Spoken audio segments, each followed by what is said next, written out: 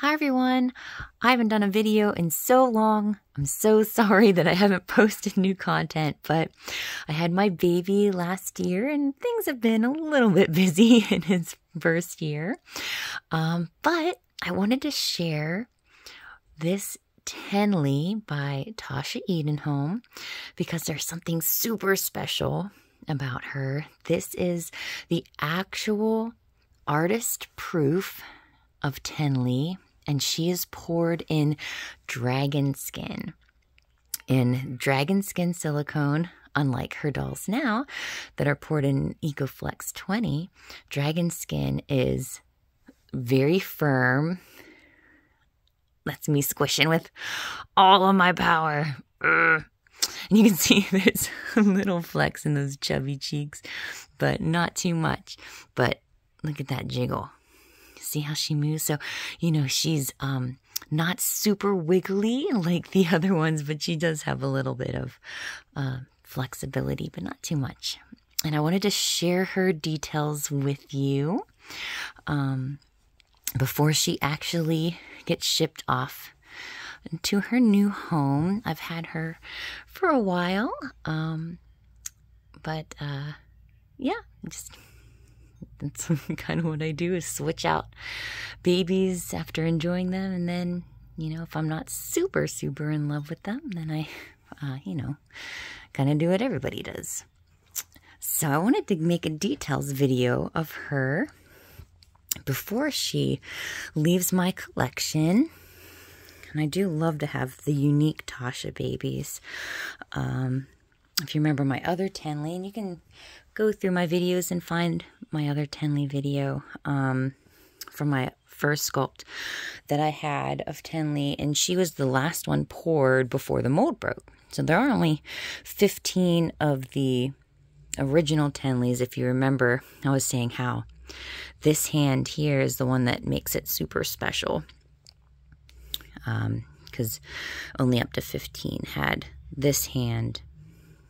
But yeah, so I wanted to, again, kind of show the details of this Tenleigh and how she moves and any differences between her and the other baby. And just for those of you who are curious to see some of Tasha's earlier work in painting. I love the painting on all of Tasha's babies. The modeling looks so good. Her little button. Now, Tenleigh is a partial silicone, so it means that she's not full body. You can see here she does have the full silicone legs. And I'll pop off her socks.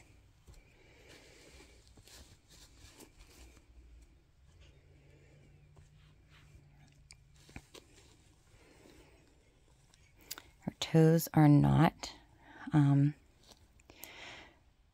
cut apart, although if you wanted them to be, you could easily do that, but I tend to leave them alone unless I plan on keeping them for always. The hair does not really stick to the Dragonskin as much as it did on my EcoFlex 20 baby, which is nice. The Dragonskin is not tacky at all. It feels really nice. I don't think I've ever had to powder her at all. Now it looks, you know, like from the light that's shining down on her, so it's not as dark in this room. It looks like there's some shine, but there is nothing sticky or tacky at all. It's just, you know, the light is bouncing off there. And she does have that open mouth, but as you see, like, it's pretty firm. I can get a finger kind of in there. So she takes a modified pacifier. I have them over here. So you can see how they're just cut. And usually I try to stick with all the silicone pacifiers and modify those. Those are just the ones that I give away as part of the box opening. But for all the dolls that I have, that need a modified passy, I just use a solid silicone pacifier so I don't have to worry about plastic or anything else touching the baby besides silicone, just to be safe. So underneath her little handmade bottom here, I'll go ahead and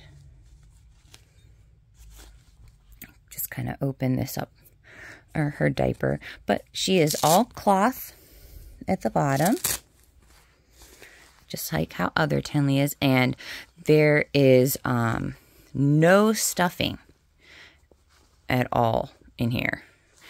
Yeah, it is just the legs. There is, I mean, I'm trying to feel, there might be, yeah, around the back, yeah, just a slight bit of cotton back here, but all up here, there's nothing. That's all empty because I can feel the joints of the leg. And the bottom half of the body is hand stitched into the upper silicone. If you recall, that is how the other Tenleigh I had was also that hand stitched into that upper torso. She is solid, super heavy. She's about 10 pounds of silicone, and it's super hard to hold her with only one hand. So I'll probably put my phone down for a second to take off her outfit so I can easily remove her clothes without having to worry about moving the silicone too much. So I'll be right back. Okay, clothes are off. So as you see, she is that partial silicone with the upper torso and the legs, which you could see whenever her clothes are on. Her bottom legs section, very easy to move around if you want to change her position. Flexible.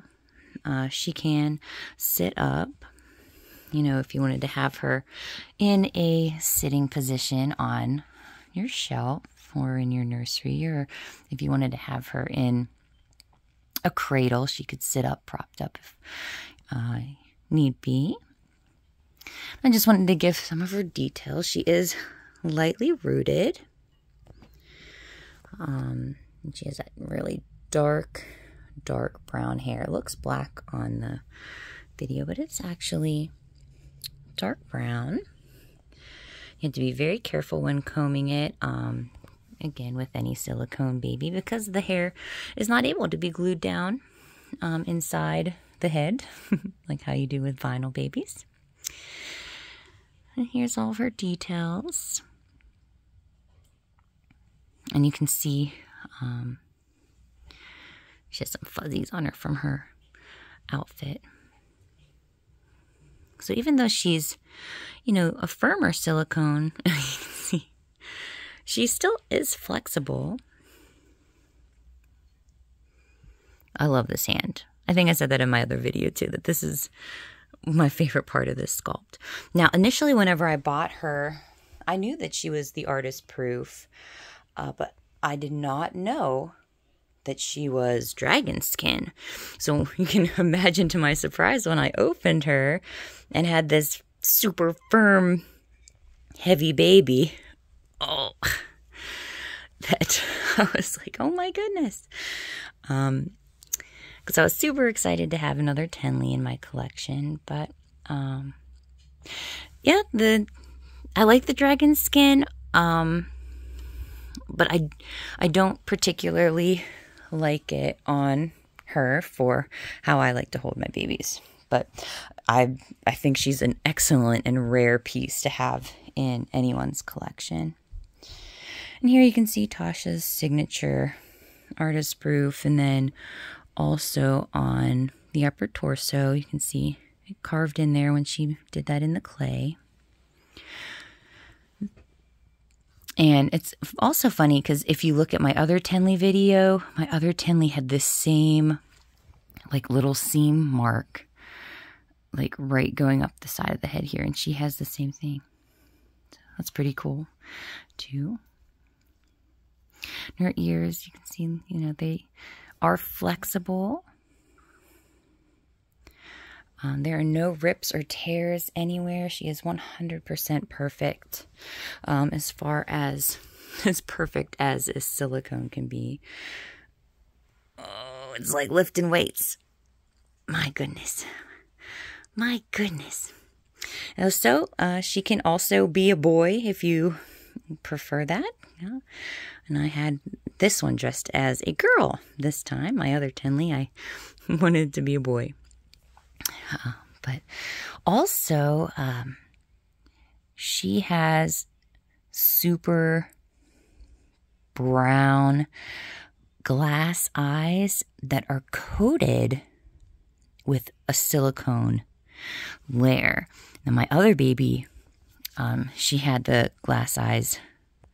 Same with all my other Tasha babies, actually. They have the glass eyes, but they are not, they don't have this silicone material on top. I'm not sure if you can tell in the video or not, but it does have like this rubberized texture on the outside of the glass eye. Super cool. They look so realistic in real life. I'm trying to get the shot with the light shining over, but because it makes them look like they have like watery eyes. But super neat.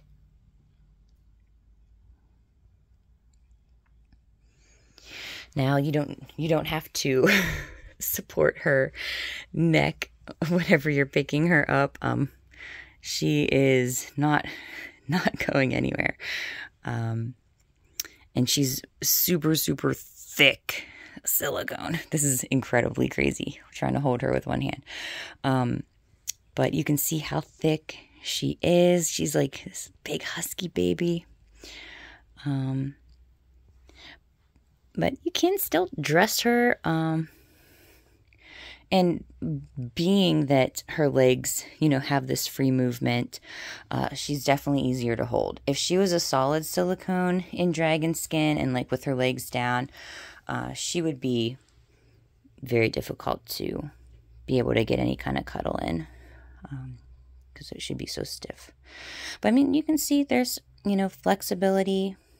Again, just trying to show the difference between the Dragonskin and the EcoFlex 20. But yeah, so that's the other Tenleigh, the artist proof. If anyone wants to see the number one, that's what she looked like. Yeah, so she'll be getting ready to go home with a nice little box opening. And that's it. Huh. All right. See ya.